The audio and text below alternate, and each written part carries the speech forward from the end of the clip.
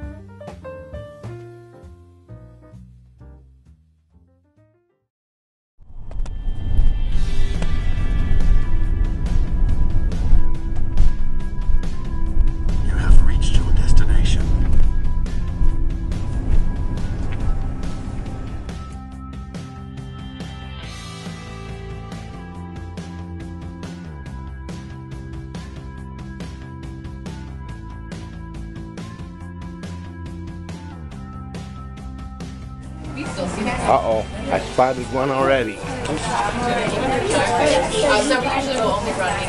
There you go.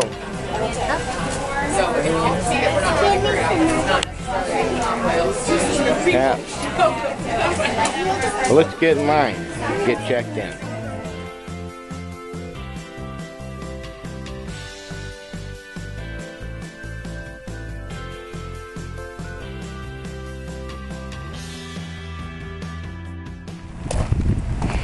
Okay, we're in their lot that they provide for RVs and boats, boat trailers. There we are right there, and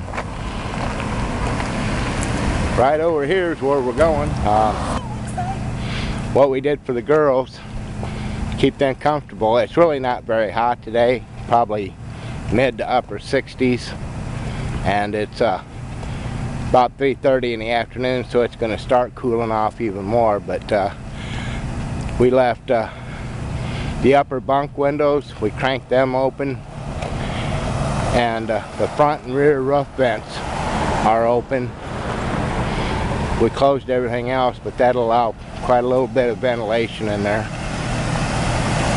and they'll be fine, so no worries there. Closed all the curtains so the sun couldn't get in, they couldn't see out. They were already curled up on the beds when we left the camper, so we're good.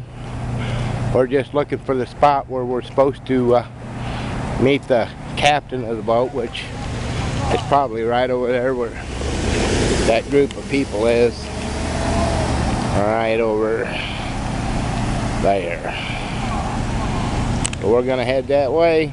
See you probably on the boat.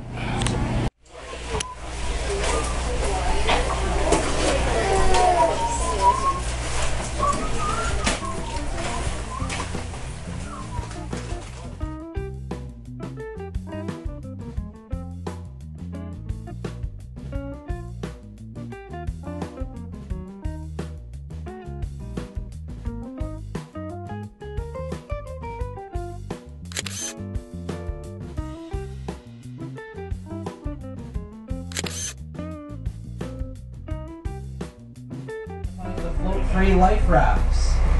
Right now, of course, at that point, we continue our wildlife viewing from the comfort of those little orange rafts.